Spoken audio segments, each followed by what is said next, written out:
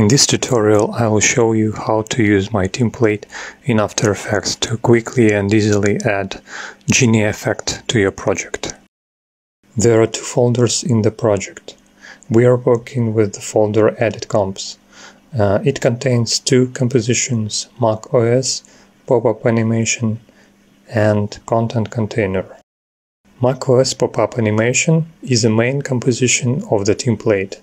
This composition contains an animation controller, a null object, and composition content container for the content we want to animate as a pop-up. Content container composition is already animated, but there are no keyframes. The animation is controlled with expressions and starts from the beginning of the composition. In the Effect Controls tab, you can adjust all the animation preferences of the animation controller. Transition 2 changes the side of the animation, top, right, bottom or left. Show pop-up duration controls how long the pop-up will be shown. Warp to size controls how much the pop-up will be squeezed. Animation speed controls the speed of the transition. The animation controller can also be used to adjust the position of the transition.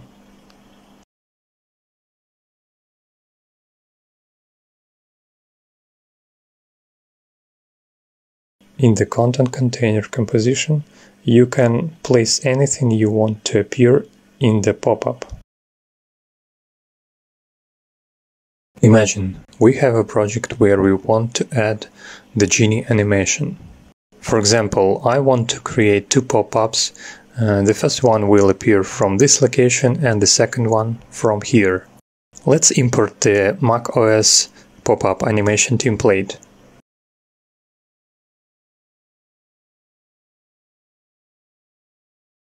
Then import a second copy for the second pop-up. I will rename the folders and the main compositions for easier navigation, to avoid confusion later.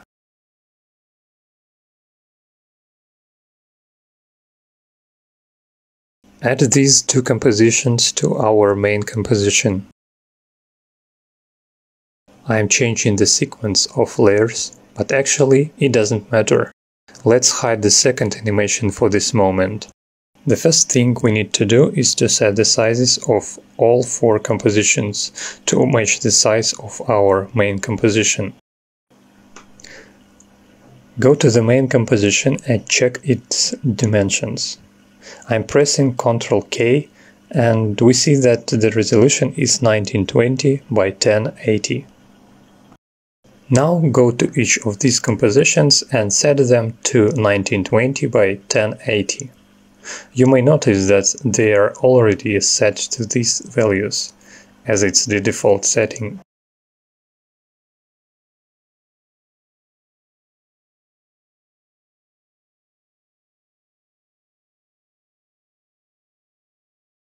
Next, go to the main composition, left-click on the composition name and choose New Comp Viewer.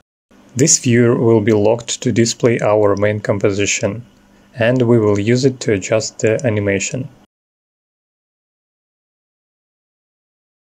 Now go to the first pop-up animation composition and position the playhead to where the transition should look a certain way. For example, I want to animate the pop-up from this point. Select the animation controller and drag it while holding Shift. Now we can adjust the width of the transition.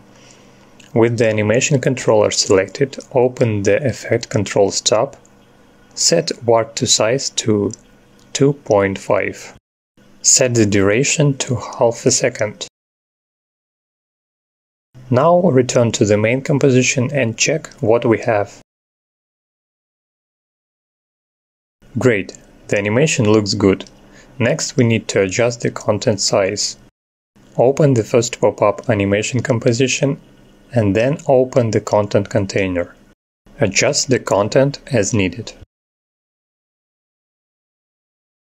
Now you can check the result.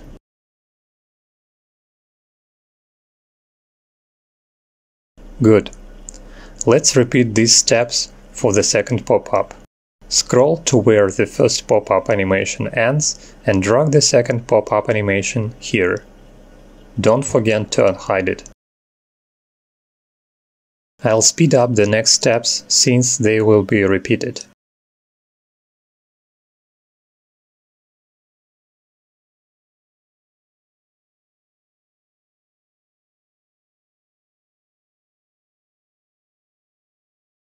Let's check the result.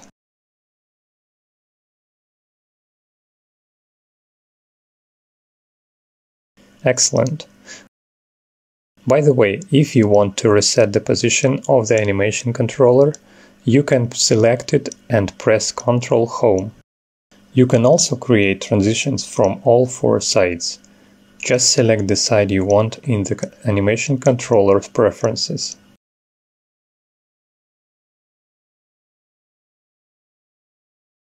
You can change the transition side during the animation. Select left side.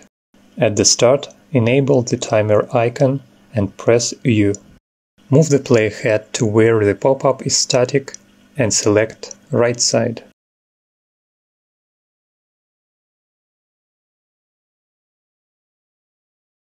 You can also animate the position of the animation controller.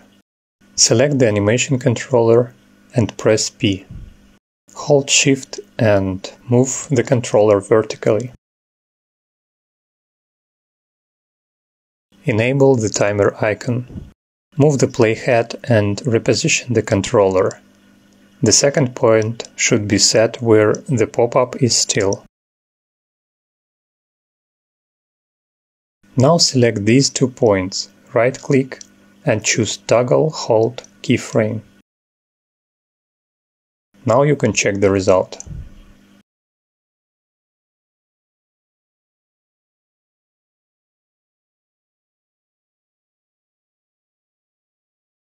Thanks for watching. Hope this tutorial helped you guys.